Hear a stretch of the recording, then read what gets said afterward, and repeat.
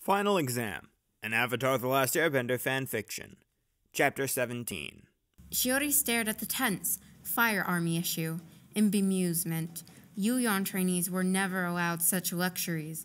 She assumed that would be the way of things her entire term of service. 4 tents that held 2 people apiece made up the encampment, but only one Yuyan, arm wrapped and held in place by a sling, greeted them. His headband was gray, marking him as an apprentice in his final year of training. Masters, I see your hunt was successful, although it appears you snagged an unanticipated prey. Success is the accomplishment of the assigned task. Anything less than that is a failure. Yes, Master Kozu. We would have had the Avatar if this brat had not interfered. The colonial jerked on Shiori's tether, forcing her to take a step forward in order to avoid being pulled off her feet. He snorted at the dirty look she shot him.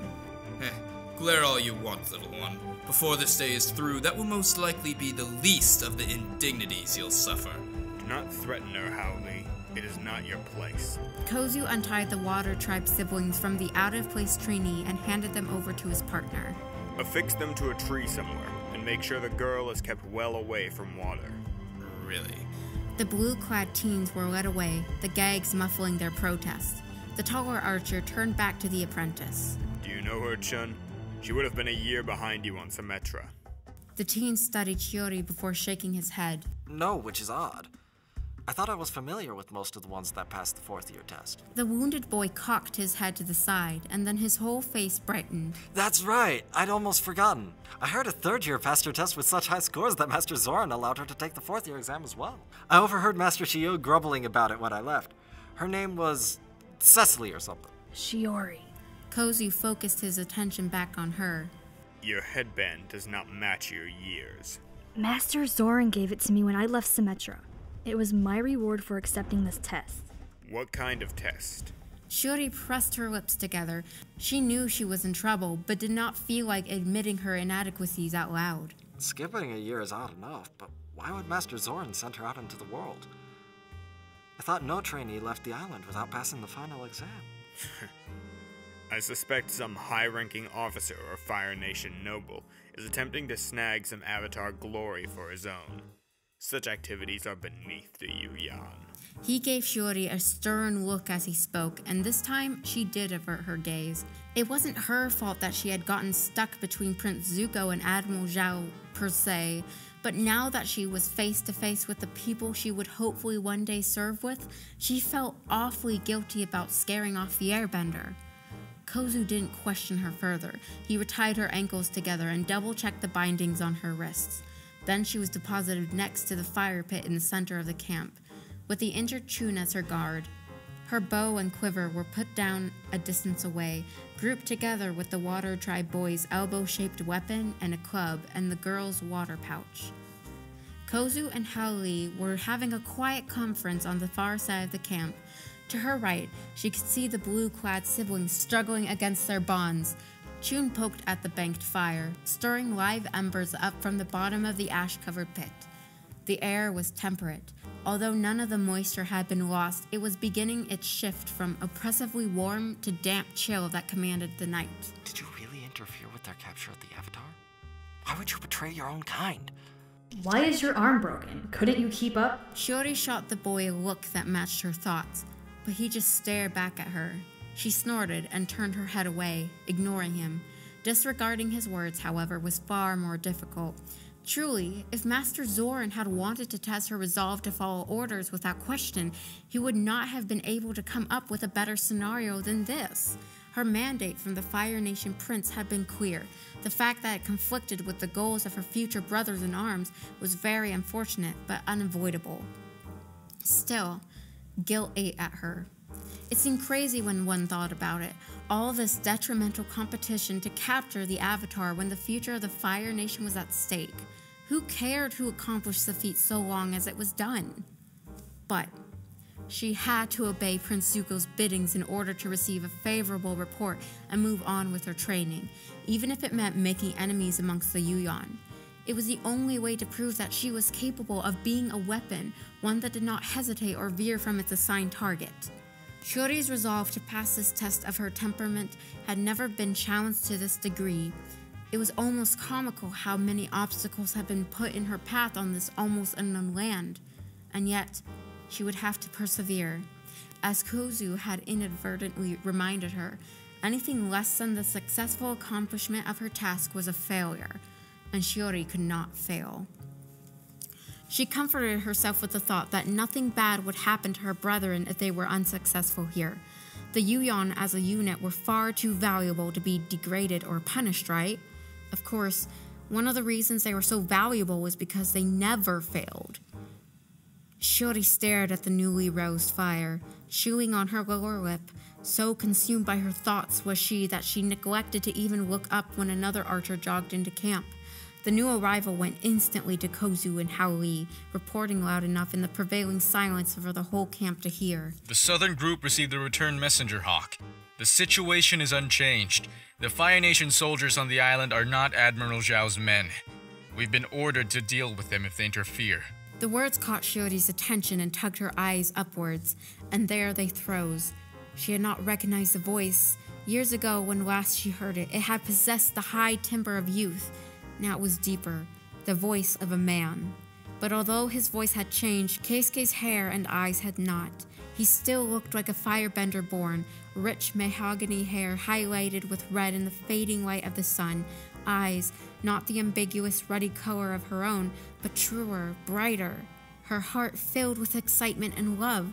Despite her bond, she sprang to her feet, shocking poor Chun, her supposed guard. But she gained her footing not to flee, no. That was now the furthest thing from her mind. Keisuke. Her face distorted into such a wide grin that she knew she looked like a fool.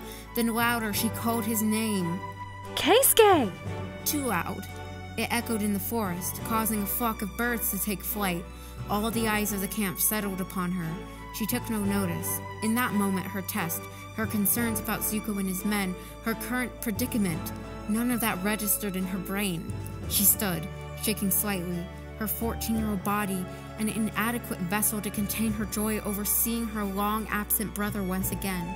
His eyes flickered over to her, his brows furrowed down. He was surprised to see her. Of course he would be. It's Shiori! She added that extra phrase just in case his memories of her had grown foggy with time. They had only laid eyes on each other once on Symmetra, after all, and at a distance at that. The frown did not go away, it deepened. Wordlessly, her brother turned around, muttering something softly to the other two. The group of the three moved a short distance away, where their words would not be so easily overheard. Shiori felt her enthusiastic smile begin to will around the edges. She stood, increasingly self-conscious about being the center of attention for all except the one she cared about. A flush rose in her cheeks. She shot a look she hoped was intimidating towards the Water Tribe teens, the stupid peasants. It was none of their business anyways. Chun received a withering look of his own. He was wise enough, or foolish enough, considering that he was supposed to keep an eye on her, to find elsewhere to gaze. Shiori dropped back to the ground. Happiness and excitement were quickly replaced with anger. He was her only true family. How dare he ignore her? If she had been a firebender, Shiori was sure that the small campfire would have become a towering inferno as if it fed off her rage. Her anger was chased by a heavy dose of embarrassment, not only at her rejection, but at her personal actions. That was it, she realized. Keisuke was probably just embarrassed because she had made such a fuss. Of course, he wouldn't dignify her behavior with a response. He was a Yuyon. She was supposed to be well on her way to becoming one too, and the Yuyon definitely did not dissolve into shrieking fangirls just because something as minor as a family member walked into camp. Not even if it seemed like forever since last she had seen him. Not even if he was the reason for everything. Shiori closed her eyes, reflecting back on some of the meditative exercises she had been taught. While she couldn't quite manage to summon the calm stillness that every true warrior possessed, at their core, she did settle herself down somewhat. She mentally reminded herself that she was no longer Keisuke's little sister. She was Shiori, the 4th-year student who trained at the 5th-year level. She wanted nothing more than for her brother to be proud of her, so she had to act as if passing her test was the most important thing in the world. If she couldn't manage that, she'd never truly be reunited with him. As equals. No longer Keisuke's shadow, no longer someone to be left behind or ignored. She would be his equal. A smile flitted across her face as she remembered her true motivation for following in her brother's footsteps. It would not do to fall apart now, to lose sight of her goal now that she was so close. Shiori, rise. She gazed up into the stoic face of her older brother. Her rebellious heart, ignoring her will and her mind's directives, again surged with joy. This time, however, she kept the feeling locked inside, where it could not embarrass either one of them. She rose as smoothly as her bonds allowed. Leave us, Chun. The gray headband-wearing trainee swiftly and wordlessly complied. You are here with the others, the Fire Nation soldiers who are not Admiral Zhao's men, correct? She saw no purpose in denying it. Yes. And the reason for being here is to capture the Avatar? Shiori did not respond. The answer seemed obvious. And you are being tested in some way. Do you serve the others? Yes. His eyes fixated on her red headband, a color only for 5th years. Thus far, his questions had lacked inflection. He could have been asking a perfect stranger directions for all his voice betrayed. But upon looking into his eyes, Shiori saw a flicker of something, some emotion that was hidden far better than she was capable of accomplishing. In that second, she felt a breath of fear kiss upon her spine. By all rights, we should kill you. All those who interfere with this mission are expendable. It is only because you are a Yuyan that mercy is being shown. The Avatar will be taken tomorrow. Attempt to intervene and your life will be forfeit. You should not have come, Shiori. You should not have followed. You are not meant to be Yuyan. And with that, her brother, her family, stalked off.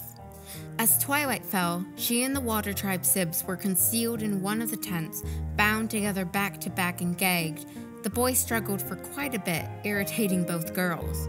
For her part, Shiori knew escape to be fruitless. There were quite simply too many Yuyan around, guarding the site in case of an Avatar appearance. Come morning, they would take the Water Tribe siblings away, presumably unfettering only their legs and herding them to a location that favored archers over airbenders. There, they would stumble along, probably with their hands bound and mouths gagged, silently surrounded by Yuyan hunters awaiting the arrival of their prey. It would be simpler, Shiori thought, to exchange the freedom of his companions for the nomad himself. Perhaps she only thought that way because she had been traveling with Prince Zuko for so long. He had mentioned that the Avatar had almost instantly surrendered himself when the prince and his men threatened the southern Water Tribe village. Perhaps true Yuyan, pure weapons that they were, did not think in plots and machinations. The girl winced, unwilling to let her mind travel too far down that path just yet. Unfortunately, much like a rhino, once given its head, the thought refused to be reined in. Keisuke's hateful words echoed in her mind. She felt them like physical blows. They struck at her until she felt sick. Her heart hurt far more than her cheek and shoulder combined. It ached so much that she wished she could double over, curl up into a little ball, and sob. She had been too shocked before to properly react, stunned into silence by the foul judgment laid abruptly and unexpectedly upon her. Shiori had simply stared after her brother's retreating back. It had reminded her of the day he had left home to begin his journey on the Yuyan path. Now, as then, he never once looked back. It was nothing short of a miracle that she hadn't burst into tears right then and there, but she had been led into a tent with the blue-clad prisoners and secured to them. The Yuyan hunters had the information they wanted. She was no longer necessary, and Shiori had refused to give in to her tears in front of the other two. Now, however, as time passed and darkness fell outside, she was losing her fight to hold them back.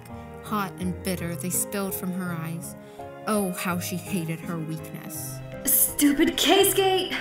Stupid Keisuke! She thought the words over and over. She shouted them in her head in an attempt to drown out his evil judgment against her, but it was his voice that prevailed, whispering softly, steadily in the background. Why? Why did everyone assume she was unfit for duty?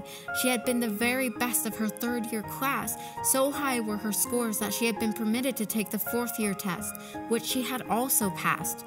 What more did they want from her? What more could she do to prove herself? A thought struck her. Maybe Keisuke, like Prince Zuko, believed that she had followed only in order to usurp his glory. If that was the case, she needed only to explain to him the truth. That was her love and admiration for him that had set her on this path. But what would mere words accomplish? Actions spoke louder than words, and her behavior thus far had earned Shiori her brother's scorn. The only way was to pass this test. That would silence her detractors permanently. It was the only way. Her doubts, her guilt over fighting her future comrades, vanished. Keisuke had motivated her as only an older brother could. She'd show him. She'd pass this test in the final exam too. She'd watch as he was forced to eat his hateful words, and she'd wait until he apologized to her before explaining her motives for following in his footsteps. Suddenly, Shiori was glad that they were choosing to hunt the air nomad rather than trade for him. Hunting would take more time, which only benefited her cause. Shiori knew that she would be left in the care of the injured Chun. While escaping from a camp of Yuyeon was impossible, escaping from a one-armed team who was scarcely older than she should hardly prove an unsurmountable challenge.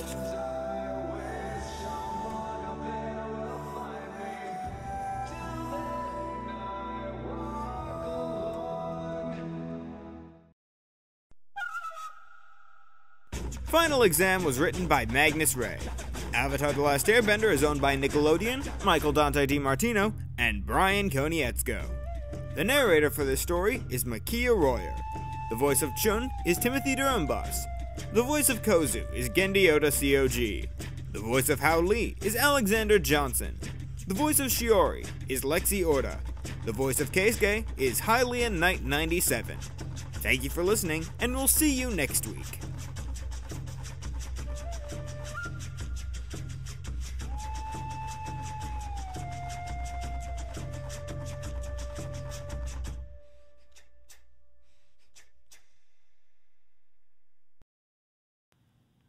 I walk a lonely road, the only one that I have ever known.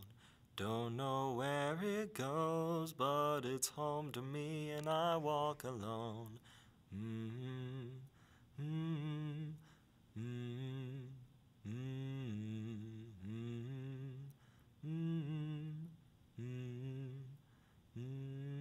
I walk this empty street on the boulevard of broken dreams, where the city sleeps and I'm the only one, and I walk alone. I walk alone, I walk alone. I walk alone, I walk alone. My shadow's the only one that walks beside me. My shallow heart's the only thing that's beating. Sometimes I wish someone out there will find me. Till then I walk alone.